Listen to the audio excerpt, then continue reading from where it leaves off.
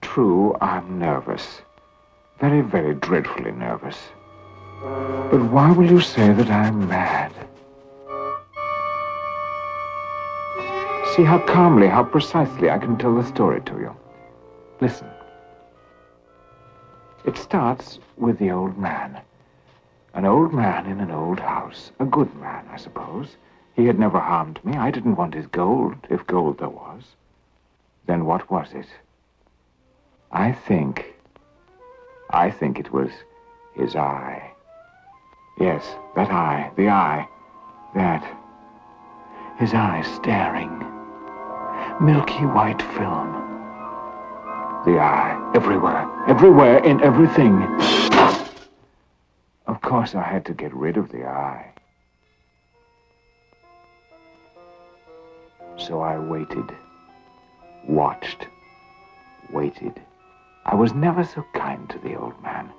I looked after him each minute, each second, and I waited. But night after night, in the hour of the slowest clock, I opened the old man's door.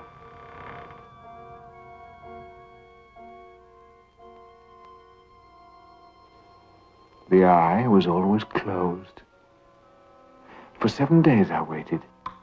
You think me mad? What madman would wait, could wait so patiently, so long, in the old house? With the old man and the eye that... Then on the 8th night, I knew. Tonight. Still, I waited, while time slowed, stopped, ebbed out. A watch's hand moved more quickly than mine. Then... What? No!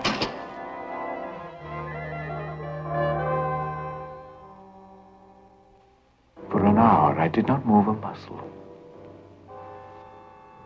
I could feel the earth turn. The eye. Hear the spider spinning.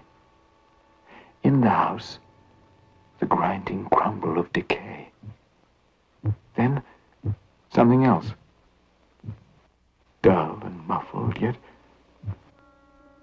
Of course. It was the beating of the old man's heart. He knew. So strong for such an old man. Louder then. And still louder. For all the world to hear and know. I had to stop it.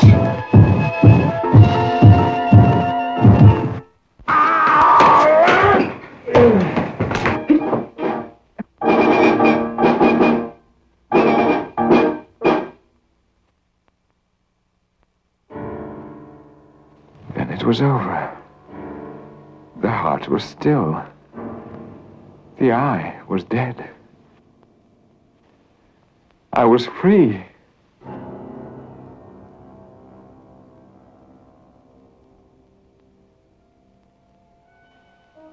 But there was still work to be done.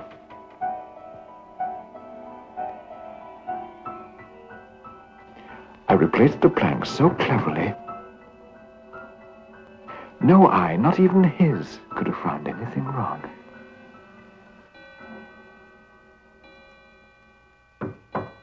Huh? So soon?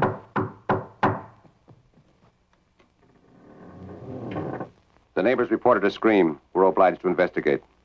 A scream? My own, gentleman. A childish dream. But come in, please. You'll want to look through the house. That is our duty. Where's the old man? Gone to the city. You're up very early this morning. The dream I spoke of, it awakened me. When did he leave? The old man? Yesterday. How long will he be away? 2 weeks. perhaps longer. Nothing out of place here. There is his bed, here his cupboard, all in order. Quite in order. All quite in order. Yes, nothing amiss. You understand that when a complaint is made, we have no choice to... Stay, please! Such a wretched hour. I was making tea. A hot drink will break the chill. Surely it would surprise good people how much evil the night conceals from their eyes. But not yours, to be sure. What did you say, sir? Yes, of course, the hot water. It will do no harm to the bare boards. I'm a little less tidy with the old man away. Then I heard it. It might have been a hand, a clock. But no. Louder. And still louder. They must hear it. Yet they sit and talk and talk. They must. Of course they do. They know. They do. They're torturing me, watching me, letting it beat so that I... Stop it! Stop it, you devils! Yes, I did it. It's there, under the floor. Oh, stop it! It is the beating of his hideous heart!